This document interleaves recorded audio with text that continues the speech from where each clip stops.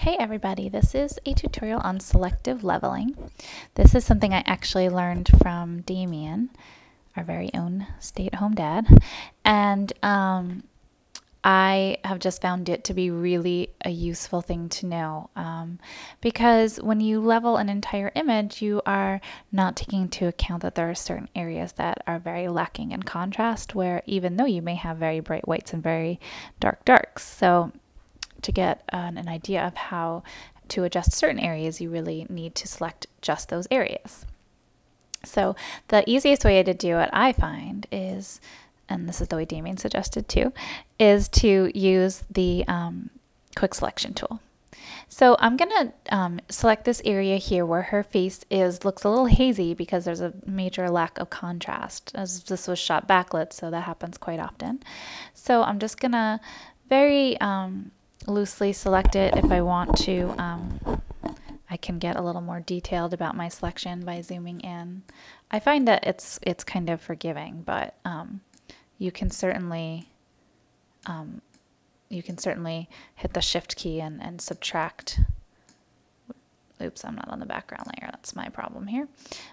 So you could definitely subtract from your selection here if you wanted to. So I just reselected, and if you wanted to, you could feather, but I find that creates more artifacts. So I just usually do a selection like that, and I find it works out pretty well. So once I have my area selected, the easiest way that I think that I found to do it is just go to the adjustments panel, click on the little levels icon, and you can see right from the histogram, you can see we're seriously lacking in some blacks. I'm going to move this over here so we can check it out in the image here. Okay, now that you're seeing her face. So if I bring this black slider over to where the information starts, I'm getting a ton more detail in her face already. So I'm just going to click that layer on and off so you can see the before and after. And maybe I should zoom out a little more. Okay, so that's before and that's after. Obviously, that's a huge difference. And it really makes a really big impact on the way that image will be perceived. So it's a very, very useful tool. And even if you just want to slightly adjust a skin tone, like say I'm happy with the very warm white balance of this image, but I find that her face is a little too red, I can selectively go into the red drop down here and change the sliders specifically in the reds. So you can really, really fine tune certain areas of your photograph. And just looking at this photo, another place that I might want to adjust would be her vest is a little bit too white. So I could go back to my quick selection tool.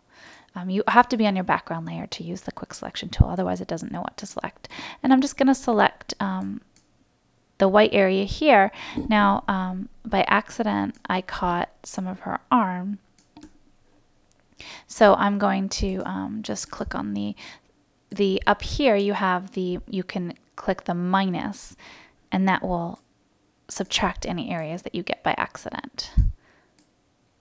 So I'm gonna minus her arm, and you could of course zoom in, make your brush smaller, and do this much more detailed. But I'm going to show you the levels. We're gonna go back to this adjustment panel, click on the levels again. And this time I think probably what I'll do is I'll drag the black slider up here, and then I'll also bring this mid-tone slider over to the right. And you can see that kind of toned down. See how you can see more detail now in her coat. So that's it. That's the power of selective levels, and I hope you've enjoyed the tutorial.